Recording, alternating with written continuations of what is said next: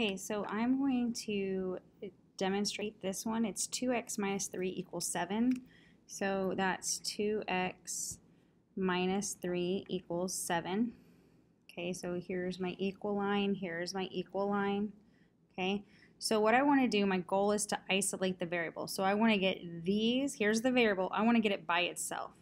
So I need to get rid of this on this side.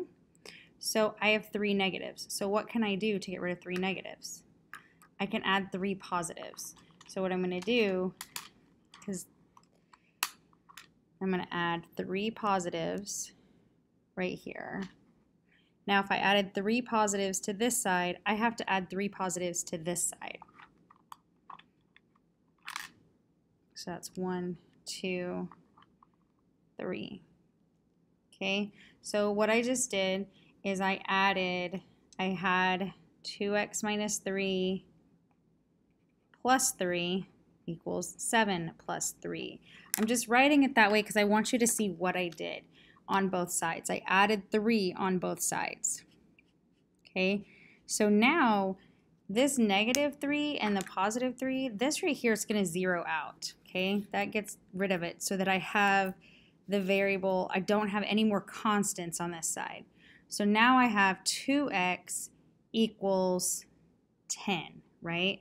So this right here just ended up being 0 right here. So that left me with 2x equals 10. So now I want to know what 1x is. I know 2 of them is 10, but I want to know what is 1 of them.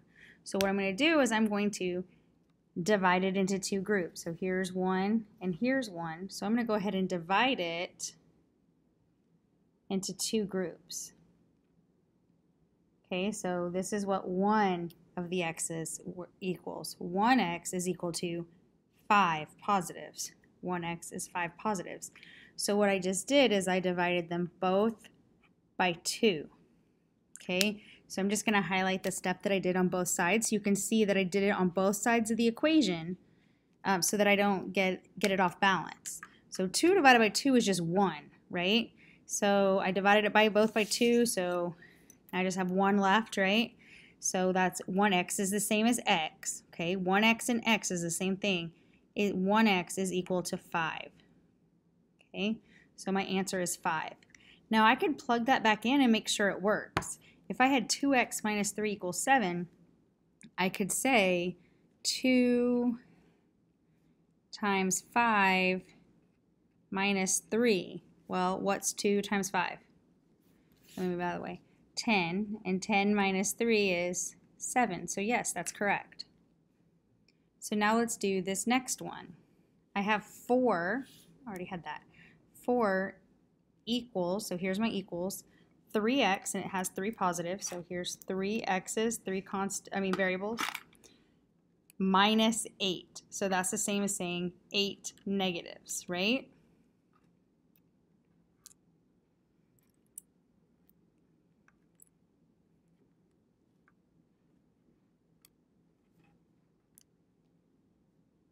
Okay, so I have 3x minus 8. I'm going to write, and 4 is equal to 3x minus 8. Okay, my goal is to isolate the variable, right? So let me grab more constants real quick.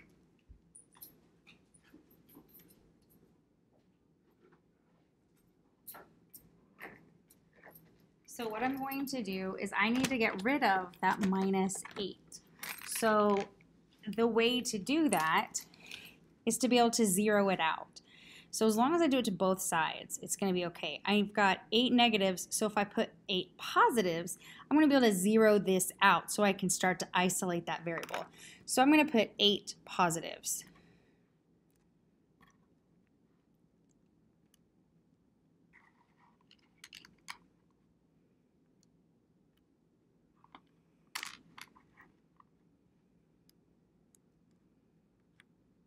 Okay, but if I did that to one side, I have to do it to the other side so that I'm not changing the value of anything, okay? As long as I'm doing it on both sides, my equation's still balanced. So I need to add 8 positives to this other side of the equation. 4, 5, 6, 7, and 8. Okay, so coming over here, I just said 3x minus 8. I said plus 8, and I had 4, and I said plus 8, right? So I'm going to highlight what I just did to both sides so you can see that I did it to both sides. Okay, so now that leaves me with how much over here? I have 12 over here now.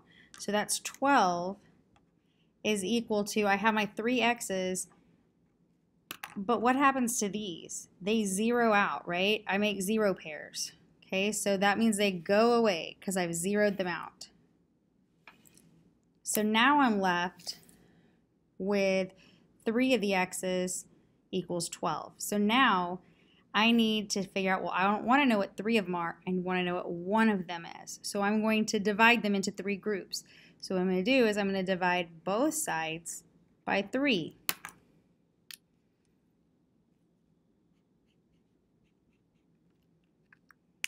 Okay, so I'm going to say, let me put it into 3 groups.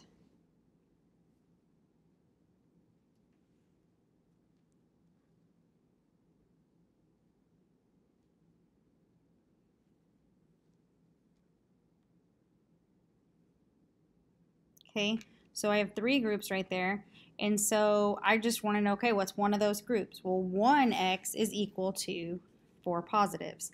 So 4 equals x. Again, 1x and x is the same thing. 1x is just equal to x. This is one of these x's, so this is just x. I don't have to write 1 in front of it. I think that was a misconception some of us had. Let's do this next one. It says 9 equals 4x minus 3. So I'm going to start with 9 positives. 7, 8, 9. And then it says 4x. Okay, those are positive x's. Minus 3. So I'm going to have 3 negatives. Okay, so 9 equals 4x minus 3. Again, my goal when I'm solving for x is to isolate that variable. I want to get one variable by itself. So I need to first get rid of these constants over here. So to get rid of these constants, if I have 3 negatives, if I put 3 positives, I can zero them out. So I can add 3 positives right here. But if I added 3 positives to that side, what do I have to do to the other side? Add 3 positives. Okay. So what I just did is I said, let's scoot this over a little bit, 9, I added 3 to that side, and I added 3 positives to this side. Okay, so you can see I added 3, I added 3. Okay, so now 9 plus 3 is 12, right?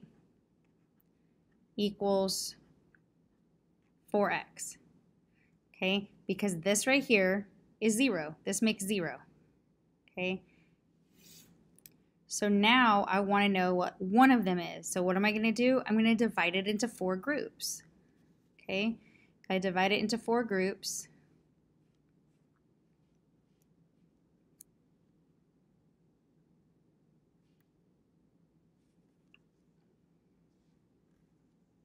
okay, so I want to know what's one of those groups. Well, one of those groups, because here's my equal sign, 1x is equal to 3 positives.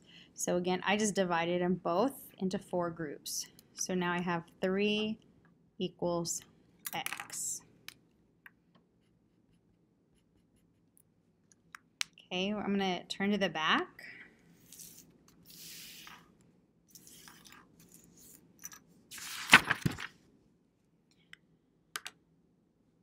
Okay, I'm going to kind of skip around mainly because I'm going to do some of the smaller ones. So let's look at this bottom one that says negative 6x plus 1 equals negative 11. Okay, so that means I have 6 of these variables that are all negative, right? So 1, 2, 3, 4, 5, 6.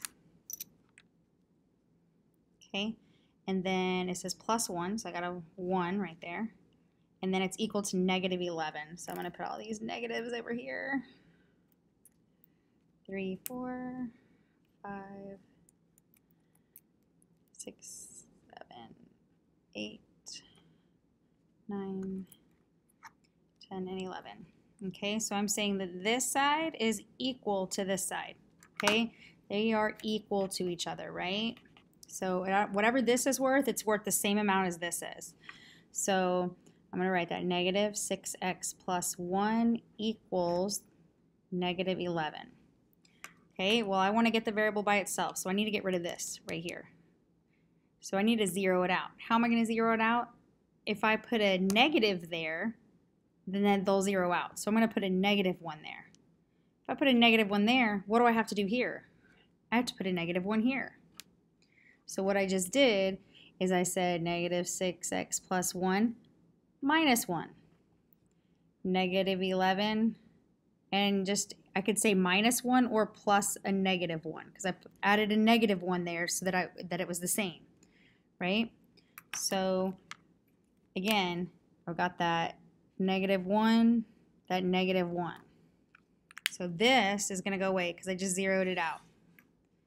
Now I have 1, 2, 3, 4, 5, 6, 7, 8, 9, 10, 11, 12 negatives, right? So I have negative 6x equals negative 12. Well, I want to know what is 1x. So I need to divide them into 6 groups. But these are negative. I don't want to know what the value of negative 6 is. Negative x. I want to know positive x. So I'm going to flip these over. Well, let me back up. Let me divide this into 6 groups real quick. 1, 2, 3, 4, 5, 6.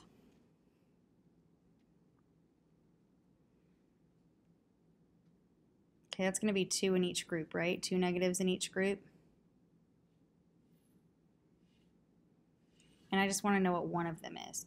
So what I can do is I can say, well, I don't want a negative, I want a positive x. So I'm going to flip that one, which means I need to flip that. So what's 1 positive x is equal to 2 positives. So I just divided it by a negative 6 is what I did. Okay, and that a negative divided by a negative is a positive, right? So that just canceled out. Equals a negative divided by a negative makes a positive, so 12 divided by 6 is 2. So x is equal to 2. And again, I'm just going to show you that I divided both sides by 6. Okay, I'm hoping that this has helped some and that you feel a little bit more confident to do this. And I hope you are getting it. Thank you.